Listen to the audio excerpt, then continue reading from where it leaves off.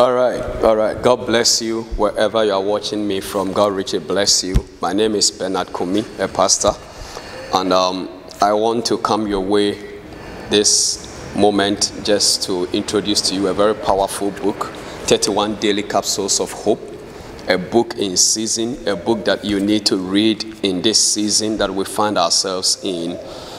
Proverbs chapter 13 verse 12 says that hope deferred makes the heart sick.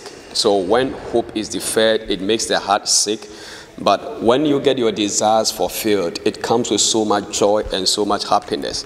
And we find ourselves in a situation where so many people, their hope is against hope, as the Bible stated it in Romans chapter 4. Abraham had hope, but everything around him was against the hope that he had.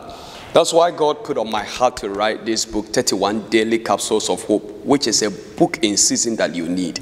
You need to read this book. I tell you, you need to read this book because it comes with so many insight, inspiration from the Holy Spirit that will teach you what to do in this moment that we find ourselves in. And this was written under the 6 dimensions of life. So I chose the 6 dimensions of life. The spiritual dimension, the solical dimension, the physical dimension, the family dimension, the financial dimension, and the social dimension. So these are the very 6 areas that we handled in this book that you will need, and it will be a blessing to you. Come on, go grab your copy.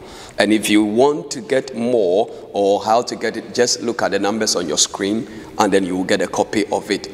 It will help you. It will change your life. There are so many testimonies coming out of those who have read this book.